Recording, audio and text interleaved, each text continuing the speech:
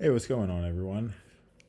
I have always somewhat been interested in seismicity and earthquakes and volcanism, and it's kind of peaked a little bit over the past couple years, and even more so recently with some of the increase in volcanic activity, especially around the La Palma region. As some of you may be tracking, their eruption has been going since,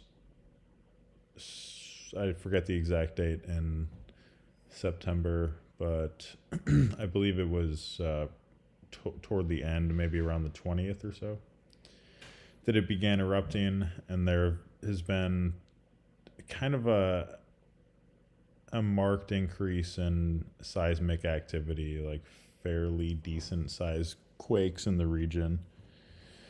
And at pretty much all times, I have the earthquake map up for the USGS site. I live in St. Louis, Missouri, so being near the New Madrid Fault is something that I kind of have had in the back of my mind for a while.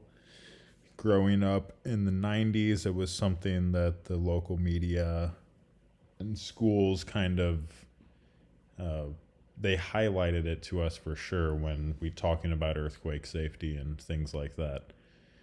So it's always been in the back of my mind, and I didn't really think about it for a long time. And then more recently, it's just kind of come to the forefront of my mind. Like, it's something that scientists and people all over who understand and have studied this field realize that the New Madrid Fault is something that, when you're inside a continental area like that, that's one of the most unstable areas in a landmass. So in North America, we commonly know about the San Andreas Fault out here on the West Coast, but few people, I think, know that the New Madrid Fault in North America is the most unstable portion in the entire country, more so than the San Andreas.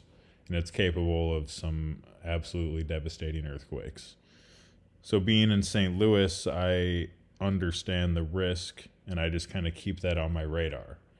So what I noticed, though, is that various quakes around the country are reported, as well as across the world. And one of the things that they note about the magnitude when they report it on a worldwide scale is it's clearly listed right here. The USGS says that all lists include most worldwide events magnitude 4.5 or greater. But if you actually read more, you'll see that they make note of a magnitude 5 being essentially the threshold for what they consider something that will be reported upon in a more timely manner. So think of it in terms of, if something is not that significant on their scale, because this is not directly within the continental United States, within the United States, they probably have to do some extra level of validation of that data, since it's not native to the USGS. So they're processing data that comes from an external organization.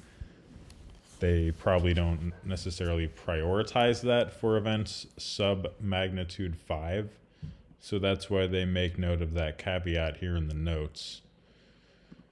But one thing I've noticed is there are many earthquakes sub 5 across the continental United States and the world. I mean, especially in the United States. I'm not so much concerned about that at this point, but when you look across the rest of the world, like, this is a 3.9 that's been reported in the EU. I have not seen any earthquakes reported at La Palma on the USGS site within a quote-unquote reasonable period of time, which means, like, this is a 24-hour running real-time data feed that's being visualized on the map Here's the list of events, and then it plots them on the map. So anything within 24 hours, given this current filter, should appear on the map.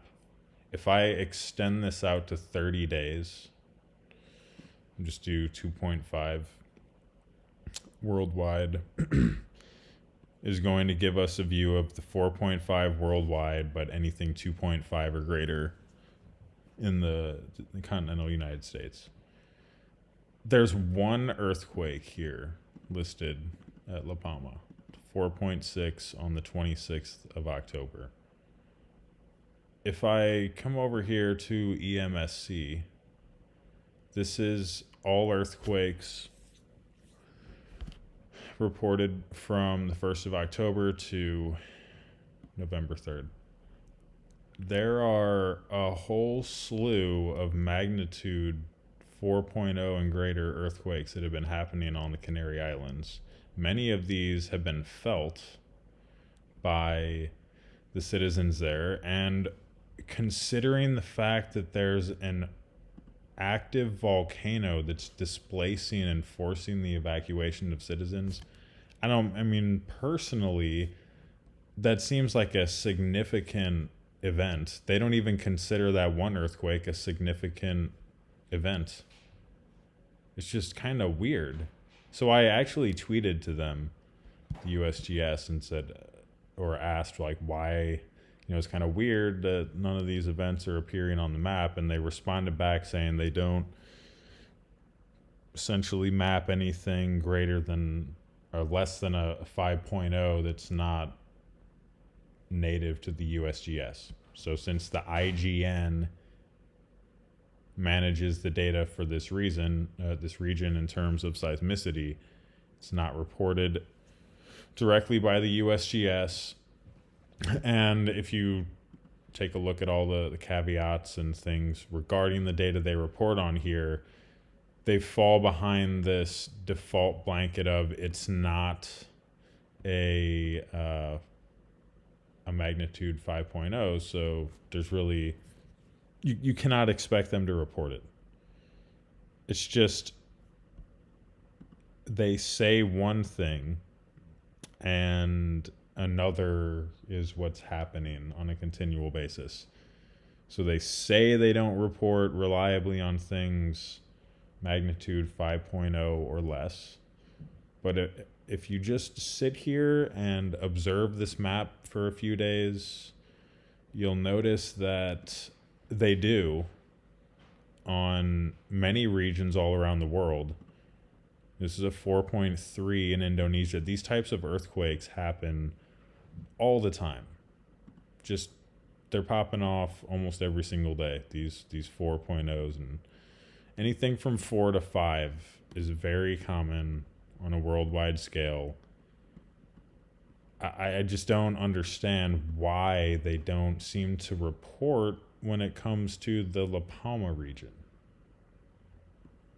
It's kind of strange. And this age of information, this age of the ability to share information, I don't know. Whenever I question the USGS about it, they don't really answer with any sort of constructive feedback. So that's kind of why I made this video. Like, it just seems weird to me. And I'm curious what other people think about this. Take care. Peace. Share, like, subscribe if you feel like this is something you also have run into and maybe know someone who may be interested. Feel free to share. Appreciate it. Peace.